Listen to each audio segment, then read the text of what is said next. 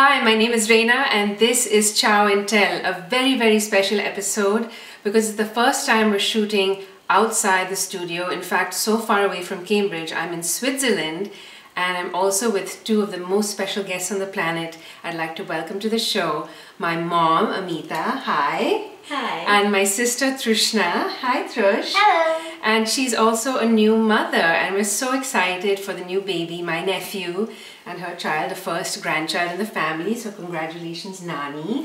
Thank you. Congratulations, new mommy. Thank you. So this is really special because we can do this while hopefully he's still asleep and his dad, my brother-in-law Robert, is looking after him, very like the doting father that he is. So we're keeping our fingers crossed that he's going to stay nice and relaxed. So I wanted to do this really special show because we're here together. We all live in different parts of the world and it's really hard for us to get together. So I thought it'd be really special for us to do this show together. And also my Nani's kind of on the show. We have if you can see it back here, there's Nani. It's a picture of my Nani, which is my grandmom, which is my mom's mom. And she's actually been really instrumental in passing down some amazing traditional family recipes, not just for food, but medicinal recipes as well. And so when Trishna gave birth, and even before that, my mom's been here. And a lot of those traditional like Ayurvedic and other homeopathic and herbal cures for all the symptoms of pregnancy and then after giving birth as well is something my mom has learned from her, and I think some other people as well, like a lot of your friends. And but they're basically traditional remedies from India and specifically from our community, from the Jain community in Gujarat. And not a lot of these things are well documented. So I thought it would also be really interesting to do this show, kind of like an old wives tales for new mothers, to kind of just document all of those really wise pieces of knowledge that are kind of floating around now in the ether. We don't use them as much and they're mostly passed down orally, by mouth, literally by mouth. So it would be really cool. We've gathered some things here today to show you some of those remedies. So Mom, I don't know, like did you use any of these remedies for us or during your pregnancy? I didn't get to use it because I was far away from India. Yeah. And at that time we didn't have email Yeah, and all the yeah. other technological advances. So Yeah. for us to get all that knowledge via snail mail was Yeah, difficult. yeah. And the ingredients availability Yeah. was also scarce. Yeah. So we knew about it, but I couldn't really use it. Yeah. But I know they are beneficial. Yeah. So here I am Yeah. for the next generation to be able to follow in a better manner than what I did. I did well, Yeah. Well, but I could, she has Yes. us. but I could do better. Why not? So what are some of the things you experienced during pregnancy or maybe now? I mean, it's just been a few weeks since. Yeah, it's only been 3 weeks. Wow. Yeah. So it's all still very new. Sure. And each day we're figuring out something wrong with me or something wrong with the baby or maybe not. All the doctors keep telling me everything is normal. But what's really normal? It's probably normal new mother paranoia as well. Yeah, too. So one of the things we experienced during my pregnancy and even afterwards is flatulence. So a lot of gas. I keep saying I'm full of air. So during the pregnancy, that's supposedly normal, but there are things you can eat or not eat or avoid eating that help with that. And Sure. I didn't really know about it, so I just sort of let out the air many ways. Which is, not a bad thing either. There are some yoga positions which are really good for that. The one with the knees to the chest when you're lying on your back, it's called Pavan Muktasan and it means literally freeing the air, and one should not be very embarrassed. Yeah, when you need to let it go, you let lose it a go. lot of your inhibitions through pregnancy for various reasons, all the checkups and everything, and giving birth as well. But after birth, Mom also had some solutions because I wasn't experiencing the gas as much as the baby was, and he was really uncomfortable. And he was breastfeeding, so everything I ate went straight to him. So that's a good way to medicate the baby without having to actually give the baby strong medication, is through your own diet. So there are a lot of foods I started to avoid that I actually ate during pregnancy, but then didn't eat after birth. And mom had a lot of these herbal remedies that I'm sure you'll discuss now that help with him and with his What are some of the food things that you were eating and then you chose to avoid after birth? Oh, things like broccoli, cauliflower, cabbage, things that I love to eat. Salads, I suddenly have to eat really unhealthily. I thought I'd lose all this pregnancy weight, but instead the good things to eat now are pizza and burgers and cheese and all these things that make you put on weight. So, but you feel better. When you said you've cut out stone fruit also. You said certain for stone some fruits. reason, this is all new to me. But we had the midwife come over and she said cherries, peaches, plums, things that are in season now, I have to avoid. So I just before she visited, I bought this huge crate of cherries and they stay in the fridge because I can't eat them. So it's really interesting though, because the child is so small and the child can't medicate themselves, and they're basically entirely dependent on the mom and the mom's diet, because you're also not supposed to take any pharmaceutical medication as such, because that's going to interfere with the breast milk and therefore the baby's health.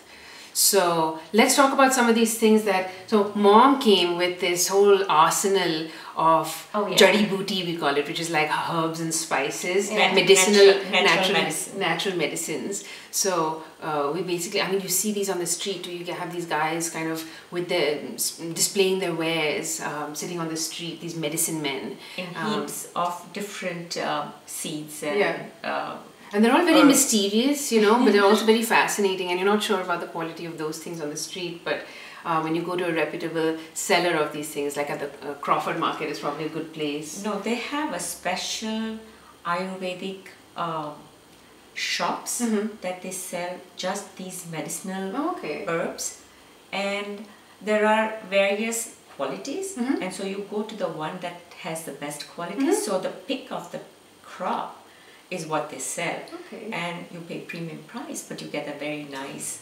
quality of the herbs, so you get the maximum extract of that herb for your own personal use. So I mean, let's look at some of the things you brought. This has been fantastic. Let's see, what is this?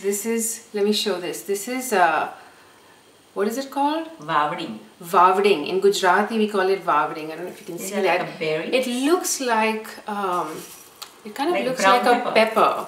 And in fact, one of the English names is the Latin name for it as well. But one of the English names is false pepper. So it looks kind of like pepper. It looks like peppercorns, but it doesn't smell anything. No, It doesn't smell of much at all. I tried one. It doesn't taste of anything. It's red on the inside. Okay. It is reddish on the inside. Excuse my spit. So it's a bit like a pepper.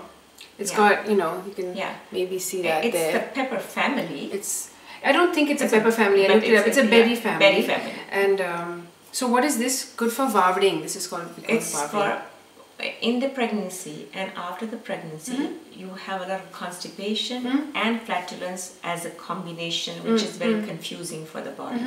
So this and several other herbs, they all aid in getting rid of the flatulence. Also, it helps in your digestive ability. So it's a digestive aid, helps for flatulence and constipation. And I read somewhere also it's just a general, like a tonic and a restorative. So, but you don't have it just by itself dry like this. You make an extract. You actually boil it. Oh, you boil it? Yeah. You put this like maybe 5-7 berries in a glass of water, quantity of 1 glass of water, and boil it for like 5 minutes and let it sit. Okay. And then an hour later, drink it. So you drink the cooled water of this, but not the berries. Okay, so you make like a tea. It's basically like a tea of this berry, which is going to help for gas. We actually have a lot of things for gas because apparently that's one of the most common effects of the results of pregnancy. The reason why we have so many variations because some people are maybe allergic or not suitable or doesn't help. Yeah. So this might be harder to find too, but there are some things that I know it's easier to find even in Indian stores abroad, especially nowadays. You can get a lot of some of these herbs in the regular Indian groceries.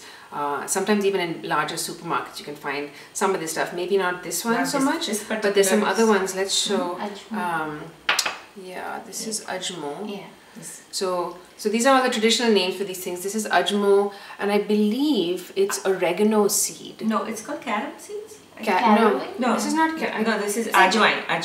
It's ajwain. Is the English Indian it's word, oregano. but I believe it's an oregano seed or it smells like oregano. I think it's oregano seed. Mm-hmm. So the tiny little seeds. These are actually really fragrant. I think they are. I mean, if you like oregano, it smells and tastes really good. It is very, very fragrant. So, and I remember my grandmom, my dad's mom, giving us this ourselves as kids. Like you just had I think we'd soak it in water and then you have the whole thing. You just with the seeds. Take a shot of it. Chug it, seeds, water and everything. After a meal, it's really good with digestion and it helps a lot. So that's the ajwain. It's good in cooking too. Like we use it to cook regular vegetables and especially gassy vegetables. Exactly. Yes. There you go. So if we're gonna have like peas or cauliflower with ajwain, ajma seeds, or some of the legumes that are gassy. Yeah. So you use this as an aid. So that's going to help get rid of the gas. That's a vegetable cream. So while you're consuming it, this helps in so we have a second really cure for flatulence, which is the ajwain or ajmo. That was that. And then let's look at this one. This is methi or fenugreek seeds. Let's see if you can see that there. The little brown kind of squarish looking granules. And this is actually very common in cooking as well, in the seed form as well as the sprouted form, the leaf. Yes. It's a bitter herb. It's a bitter seed. And this is used for what?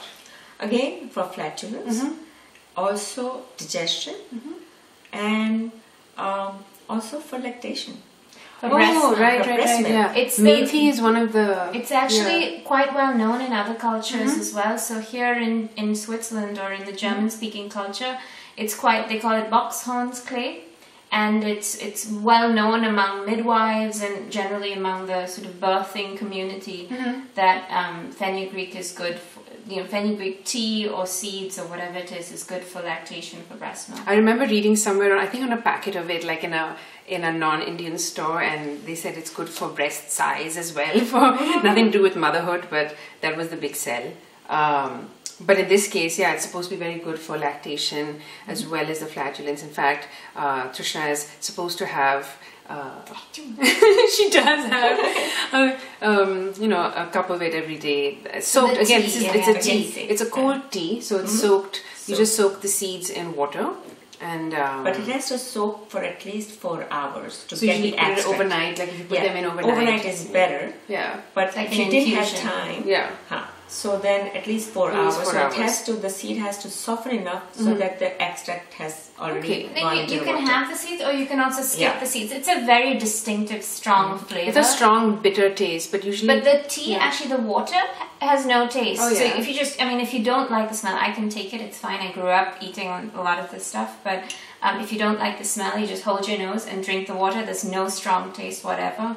And it still has great benefits. So I wonder if eating the leaf is also beneficial for gas and stuff. It is, except that it takes longer time for leaf to grow. So this has all the goodness kind of concentrated. Yeah, and this way you can be regular in having it every day. Yeah. The leaf you have to wait for 3 or 4 days, and then you have not growing it, but if you could buy the leaf or methi plant. But the seeds travel better as well. Seeds travel better, and you can have it anytime. Like we get methi pretty easily in Cambridge. In fact, my husband loves it. It's his favorite herb. He puts it in bread, he puts it in potatoes. Yeah, he loves methi bread. Wow. So that's one of the ways you can get it. If you develop a taste for it, it's a very distinctive taste.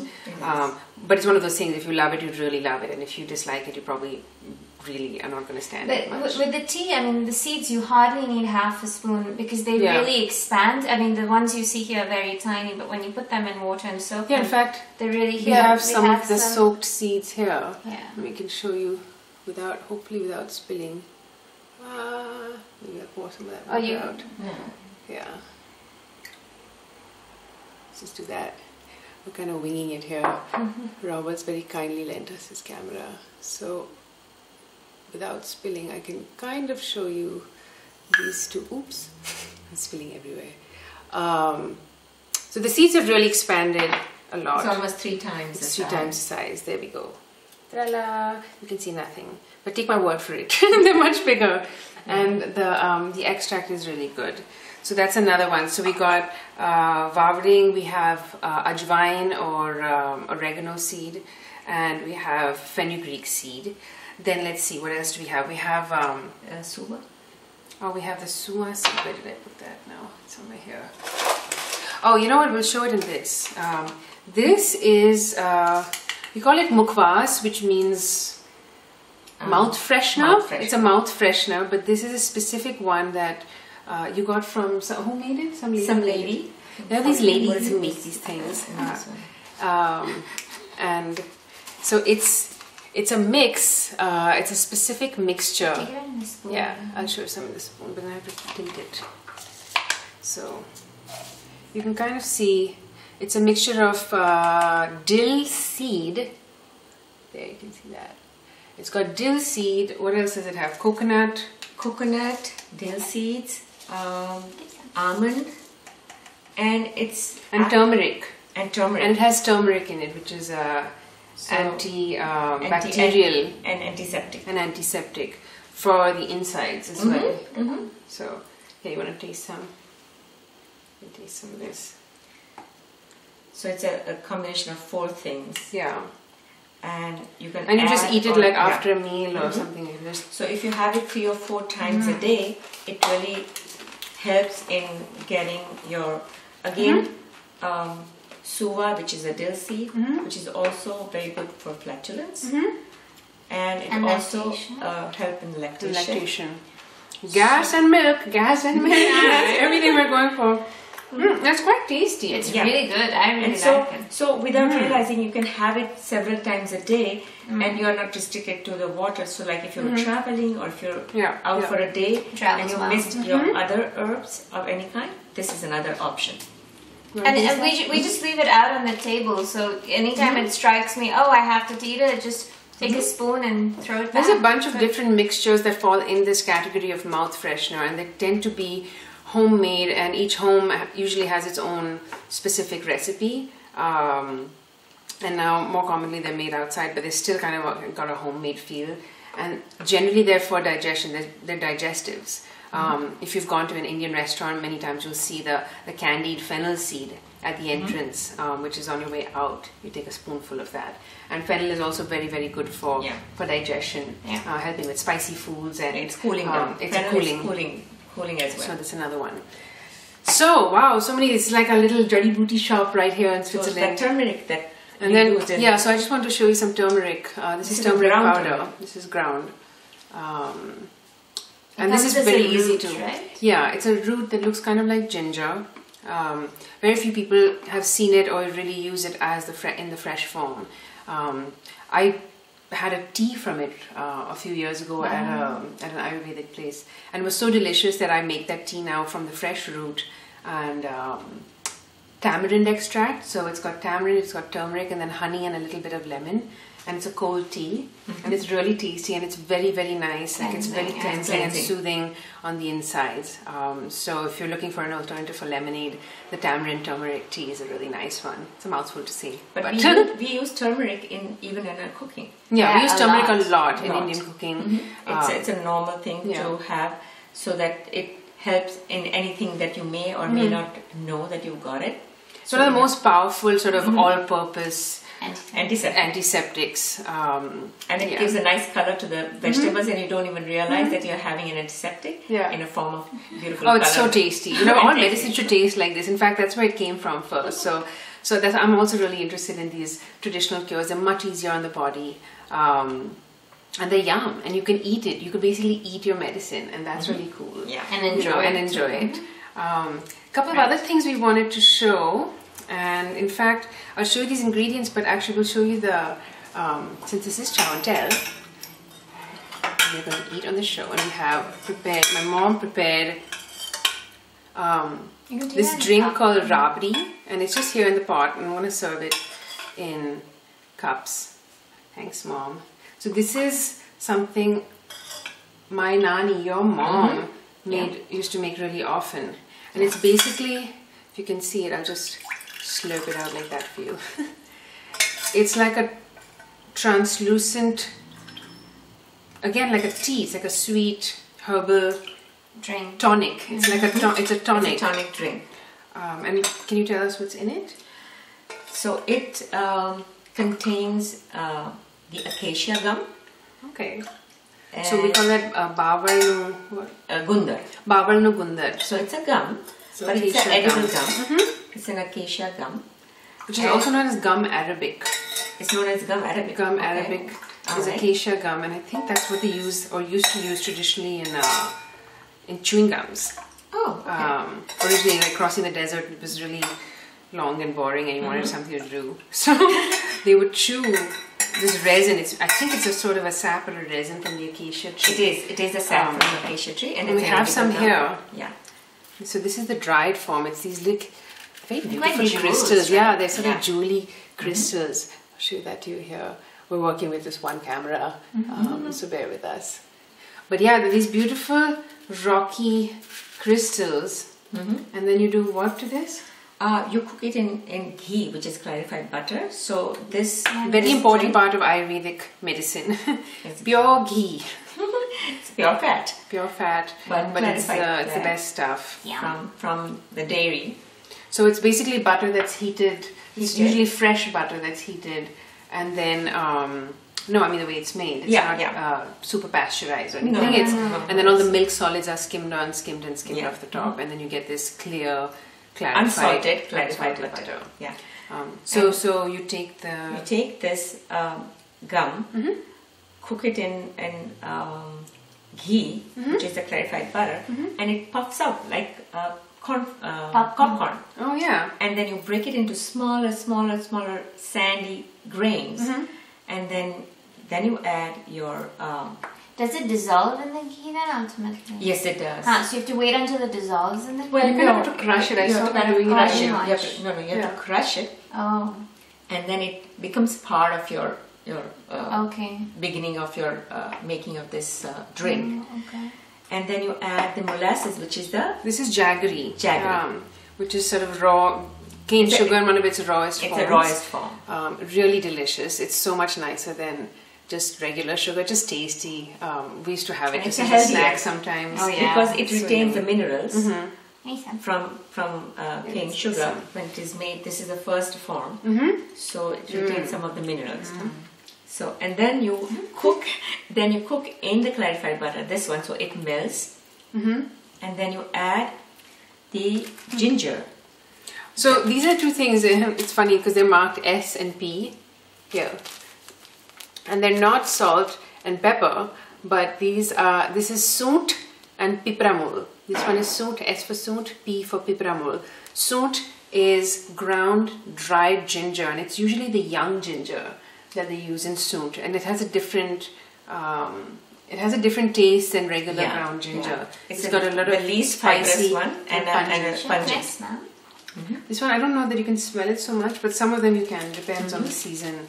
Yeah. But it's got this really lovely bite and pungency to it.